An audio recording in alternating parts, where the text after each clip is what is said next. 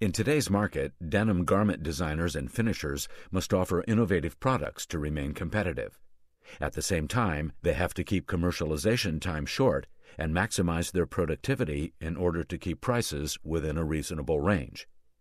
Current garment dry finishing technology makes this difficult. Dry finishing processes are labor-intensive with low product throughput.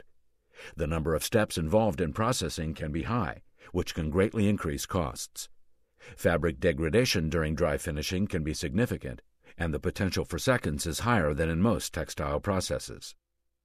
Most dry finishing techniques are aimed at removing the outer core of the indigo-dyed yarn to reveal the white core underneath the surface. As with wet finishing, the character of the yarn itself is the key to effective dry finishing processes.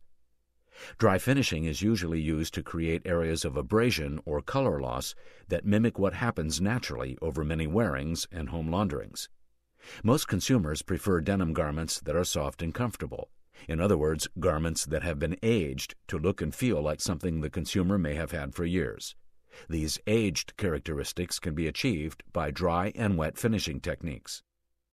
In this segment, we'll discuss the manual techniques used to create such effects, such as sanding, brushing, scraping or cutting, adding holes, laser effects, and other special effects.